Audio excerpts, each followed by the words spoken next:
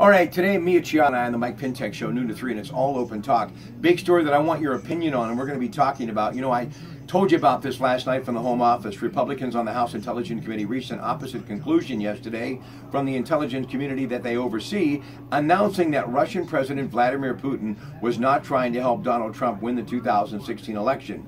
The Republicans also said they found no evidence that the Trump campaign colluded with Russia and that they are shutting down their year-long investigation.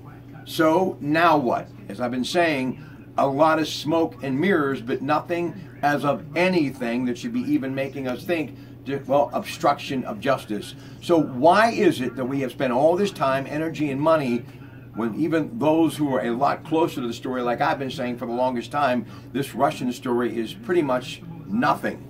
So why can't we just move on and get back to what the president has been talking about, creating a better economy?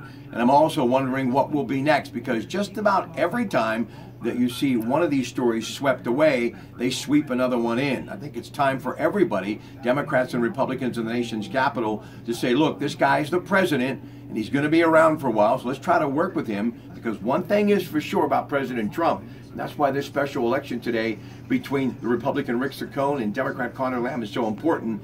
He is all about jobs first, jobs last. Mike Pinetk Show, noon to 3 with me, Pratte, on KDK Radio. Good afternoon.